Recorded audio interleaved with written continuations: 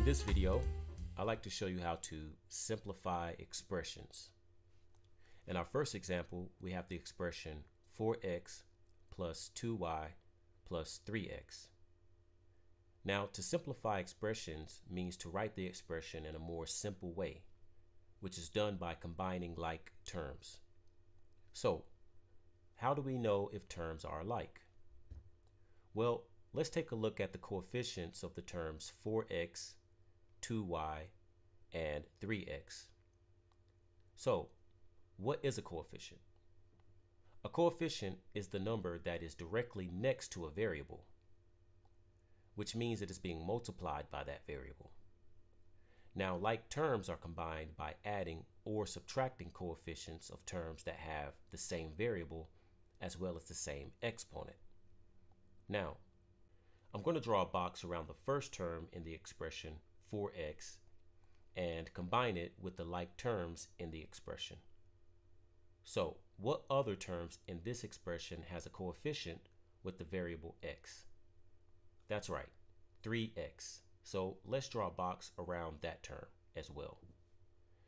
Now you'll notice that I also included the addition sign to the left of the term 3x. And this is to ensure that I carry out the correct operation between the like terms. So in this case, I will be adding. And 4x plus 3x equals 7x. So now that we've combined all of the terms that have the variable x, let's continue with the next term in the expression, which is 2y. And again, be sure to also include the operation to the left of the term. Now, since 2y is the only remaining term and there's nothing to combine it with, I'm going to bring the term along with the addition sign into the simplified expression. So now we have 7x plus 2y. And since both coefficients in this expression have different variables, these terms cannot be combined. So this means we've completed simplifying the expression. So 4x plus 2y plus 3x is equal to 7x plus 2y. Both expressions have the same value. We just took the original expression and simplified it. Okay, let's try another one. In this example, we have the variable c plus the variable c. Now, you'll notice that both terms do not have a coefficient. So this means that we don't have a number in front of the variables. So how can we combine terms without coefficients? Well, when a variable does not have a coefficient, this means that there is an unwritten number 1 in front of the variable.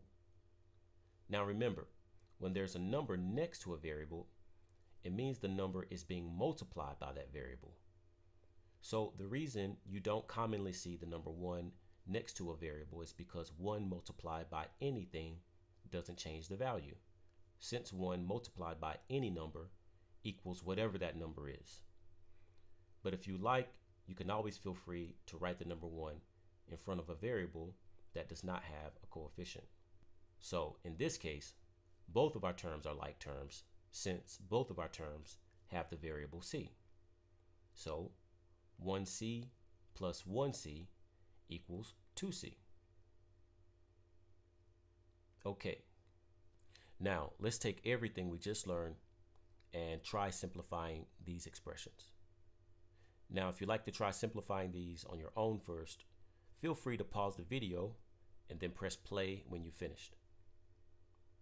So for number 1, we have the expression 5x plus x plus 9x. Now, it's best to start with the very first term in the expression and then combine it with the like terms in the expression. Now, in this expression, we can see that all of the terms are like terms since they all have the variable x. So let's combine it with the very next term, plus x.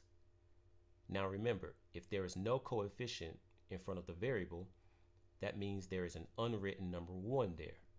So 5x plus x equals 6x. And now that we've combined those like terms, let's combine the remaining like terms. 6x plus 9x, which equals 15x. So the simplified expression is 15x, which is equal to the original expression. Now, for number 2, we have the expression 7y plus 2 minus y minus 12. Now, I'm going to draw a box around the first term, 7y. So, what term can I combine with 7y? That's right, minus y. And remember, when you identify like terms, it's best to draw a box around the term as well as the operation to the left of the term. In this case, that would be a subtraction sign. And 7y minus y equals 6y. So now let's continue with combining like terms, starting with plus 2. Now, this term does not have a variable. Now, a term without a variable is called a constant. And since we're combining like terms, we can combine this constant with any other constant in the expression.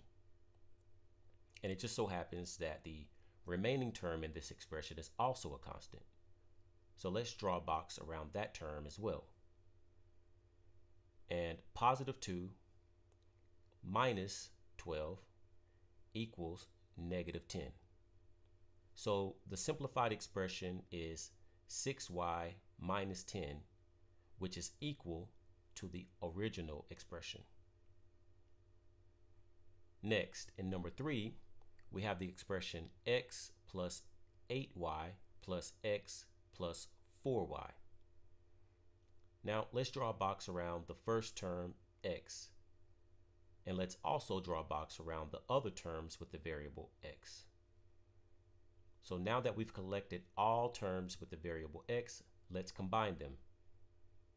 And x plus x equals 2x. So now let's continue with combining like terms.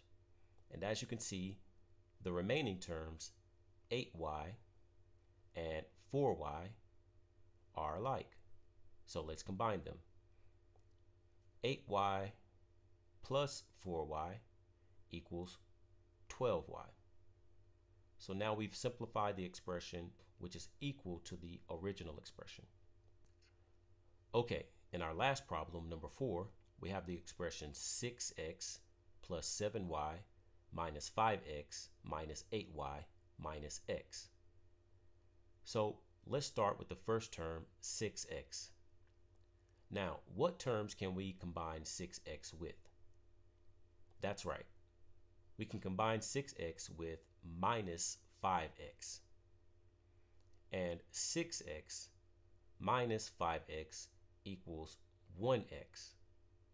And remember, the number 1 is not commonly written in front of a variable since it's not necessary, since 1 multiplied by anything equals whatever that number is. So let's remove the number 1. Now, let's continue combining like terms. Now you'll notice there's one more term with the variable x in the expression, minus x. So let's combine that term with the term we just calculated. And x minus x equals 0. So that means all terms with the variable x in our expression have been completely removed from the expression. Now let's continue combining our remaining like terms, 7y and minus 8y. And positive 7y minus 8y equals negative 1y, or simply negative y. So the simplified expression is negative y, which is equal to the original expression. So this is how to simplify expressions.